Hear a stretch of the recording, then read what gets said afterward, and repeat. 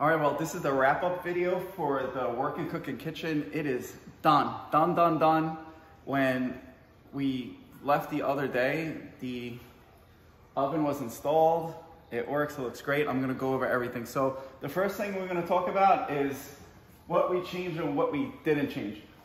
Most of the layout in the kitchen is the same. So starting here, this is the existing dishwasher. We didn't move it. The sink, the only thing we changed here, it was a double sink. We turned it into a nice big single stainless steel sink. The actual faucet was existing as well. We just reused it. It's kind of rare we do that, but this is a really nice Kohler setup and it looks good. So we didn't touch the shutters. We did actually change out the tile, different tile, but same layout, nothing really changed there. The biggest difference and the biggest change is the working area. So we put in, which I don't think you can find this on YouTube, but it's a 66-inch Wolf vent hood to cover the 36-inch Viking range, which is actually really awesome. I don't know if you want to get the simmer on here, but the simmer on control on this is amazing. It's actually way better than my Jenn-Air. And if you like to cook, this Viking range is really nice. I'll put the model number in the video. And then what we also did was we did the deep fryer, which you can't really find also on YouTube. So this is a 15-inch deep fryer, and how you install it is you basically have it right next to the stove. So it is under the 66-inch vent hood. Now, you cannot do a 48-inch range with the steamer and the fryer because they don't make a hood bigger than 66 inches. This is the biggest Wolf hood you could buy. So you have to keep that in mind. We were going back and forth, but then we realized that we couldn't do a 48-inch because the 48-inch ovens, 48-inch ranges, you have a griddle, which is like another added thing to cook on. But worst case scenario, they just put, a flat pan here and they could do the griddle work here. Also, we didn't have a niche here. She wanted the niche for all her oils and spices and whatever. We went over the size a lot, like what would look best. And this is what we came up with. I think it looks really good. And we did add this little nook in here. That's also different, but the layout didn't change. What we did change big time was there used to be an oven here with a microwave. We got rid of that. She did a double oven. And then over here, we did the microwave in the island, which now she has more cooking space because her old range actually had an oven underneath it, and that is now gone. Now she has more storage space for more of a pots and pans, which this is actually a really nice layout. When I redo my kitchen, I'm gonna incorporate some of my clients' ideas into my new kitchen. I look at my kitchen every day now, I'm like, oh man, I wish I did this, that, or whatever. So if you want a really nice working cooking kitchen layout, like this is perfection in my opinion. I don't think you could get any better than this because you have all the storage right here. You have all the workspace you need.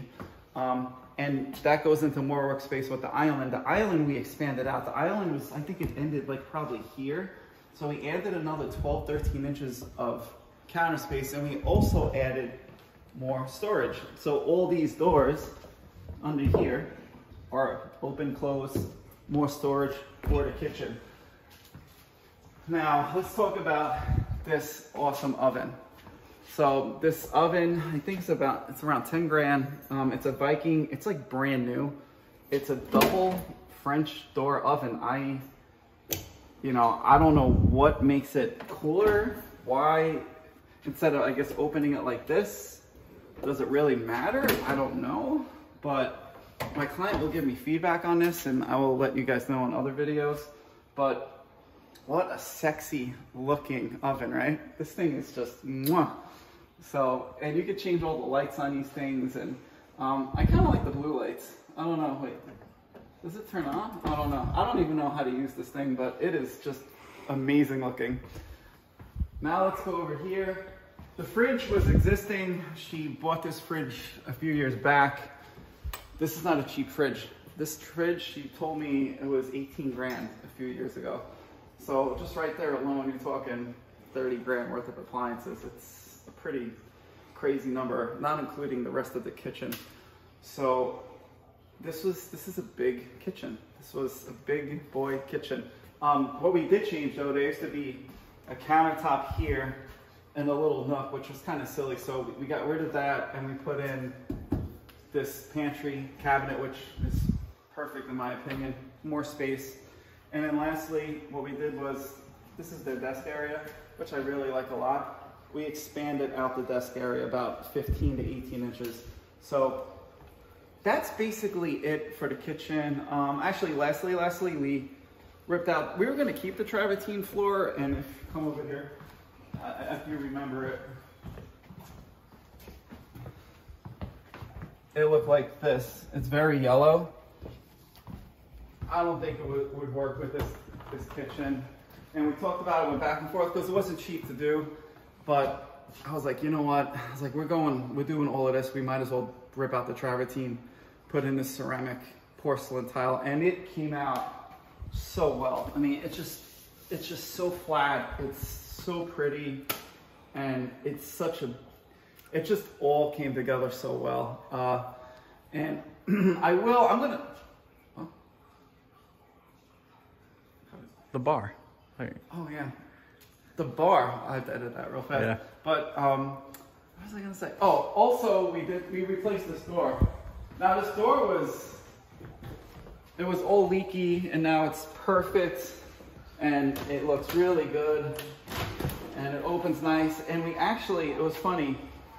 The night after we installed it, we had like a downpour. It rained like 2 inches in like 20 minutes, and I knew my client was gonna be like watching to see if it leaked, and it was actually bone dry. So that means I did my job. Yes. And then lastly, let's go to the bar, because we call it the forgotten bar because we always forget about it, but we might as well. That is the forgotten bar. It's a nice little touch. It ties in, if you want to pan this way, into the kitchen.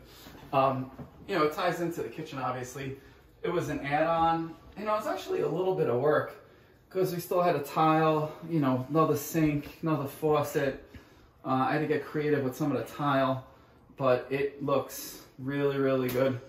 And the clients love it. And she